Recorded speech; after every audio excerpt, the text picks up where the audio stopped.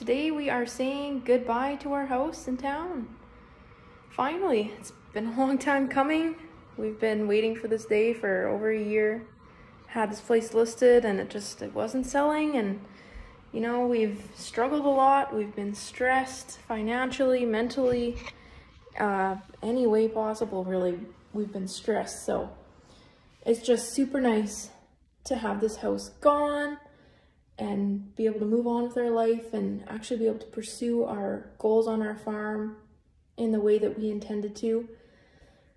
You know, like when we first started this journey, we thought that we would get our land and we'd get it to where we can move out there, and then we'd put our house up for sale and it would sell within like a month, maybe two.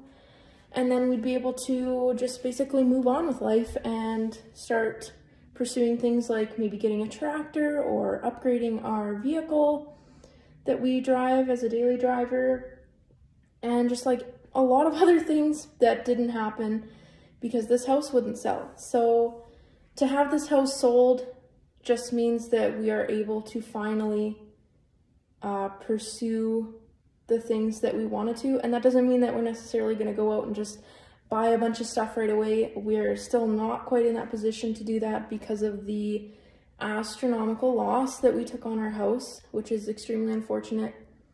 We had lost a lot of equity in this place and definitely not made any money here. So, but it is what it is. I mean, we can't hold on to it forever and it needs to go. So that's just the way it is. And we're bittersweet, I guess. It's bittersweet to see it go, but also we're happy.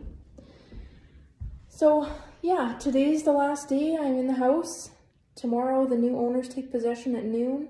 So I'm just kind of checking everything over, turning the water back on, making sure that everything looks good for the new owners. It's nice and warm in here. Yeah, and kind of just saying goodbye, I guess. This was the house that we bought, Cole and I, when we first started dating.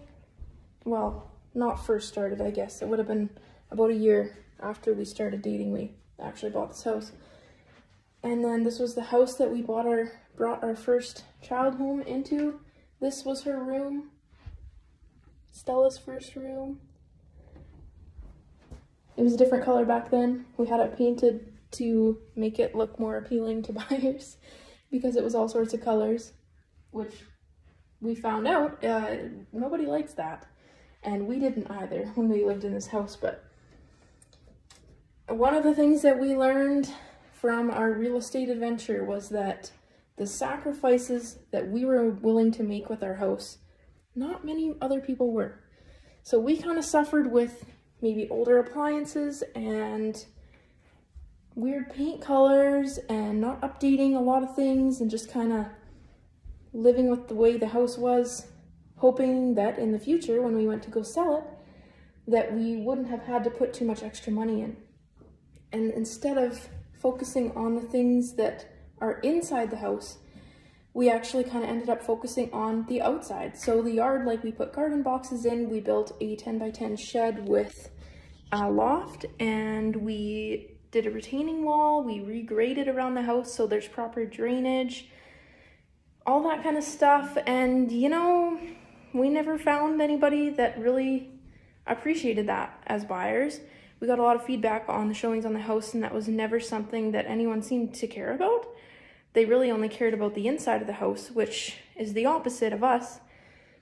And it was honestly really hard to find a buyer in our price range because our house is very comfortable. It's a great house, but it is small. It's only 820 square feet. That is the upstairs, and then it has a finished basement as well. However, not a lot of people want a house that small and they want a garage, especially up here in Canada where it's cold. And it just provides extra storage as well. We understand why people want those things, but yeah, it was just interesting to see the sacrifices that we made. A lot of other people in this price range were not willing to make or They were willing to spend in a higher price range to get the things that they wanted. So yeah, I think there was a lot of things that made this place hard to sell, but regardless, I'm glad that it has found a new home and that we are able to finally just focus on what we want to do and not have to worry about if this house is going to have something happen to it when we're not here. We rented it out for a little while, but that just, being a landlord is not my thing.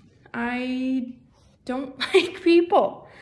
I find people just don't respect your property like you would if you lived here, and they don't pay rent on time. And yeah, I'm sorry to say it, but yeah, we just really don't like tenants. So we a lot of times didn't have it rented out, which made the monthly bills higher. Of course, we're paying for an empty house, thinking that it would sell. And it kept not selling and not selling, not selling. So yeah, it's been a journey. It's been fun. Not really, but Cole and I have definitely learned how to communicate better and learned how to become better partners with one another during stressful times and just be there for each other when other people maybe are wondering if we're crazy. This was our room, the upstairs bedroom. I will show you. This is the shed that Cole built. We had a little fire pit in the back, and we had built some garden boxes. This was our parking stalls in the back. We had a fenced yard for the dogs, which was great when we lived in town, when we had our golden retriever. This was the little bathroom upstairs. The funny thing is we moved into a modular home, or a trailer, and now we have our own ensuite, which is kind of cool. So I feel like we've upgraded in some ways and maybe downgraded in others because our house actually has less room in it now than we did when we lived here. Our little pantry. This is the kitchen.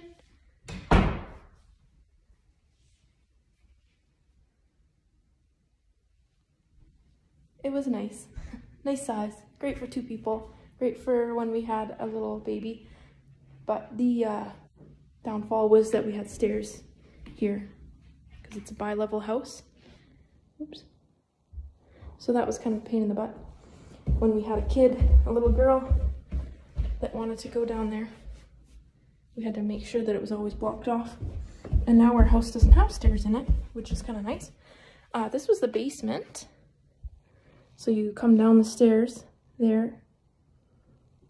This was the true master bedroom, but we didn't really use it as such. Cole only actually used it to sleep here after night shift.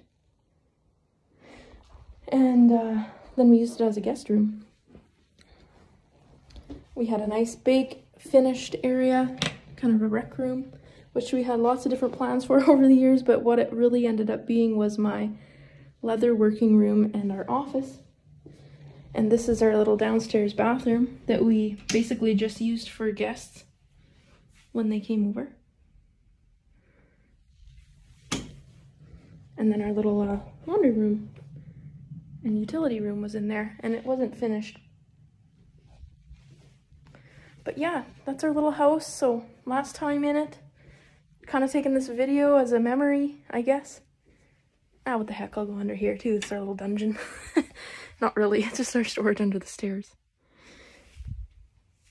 But yeah, I gotta make sure all these lights are off though. I don't leave all lights on. It's gonna be weird when we come into town. We drive by our house and it's no longer our house, it's somebody else's house. It was a good house. We had good memories here. It pushed us towards our goals and helped us get to where we are now. And yes, we took a loss on this financially, but you know what? We learned a lot, and you don't learn anything by living your life and avoiding risk. It was a risk taking this place on. We were young when we bought our house. I was 18 and Cole was 20. But this house taught us a lot. It taught us the beginnings of how to be married. It taught us the beginnings of having a newborn. It allowed us to be close to family and how to be good homeowners and have good care for our property, and just taught us that the sacrifices that we made 6 years ago when we first moved into this house and over those years just allowed us to get to where we are today, which is, of course, on our ranch and pursuing the dreams that we always wanted. But yeah, I didn't mean to make that into a TED Talk, but yeah. Saying goodbye to our first house. Thanks for tagging along on our video today. If you guys have any comments or anything, as always, make sure you leave a comment there. Like and subscribe, please. That would be awesome. We would love to share our journey with more people and make sure that you're always staying up to date on what the heck we're doing. But for now, we will see you guys later. Take care.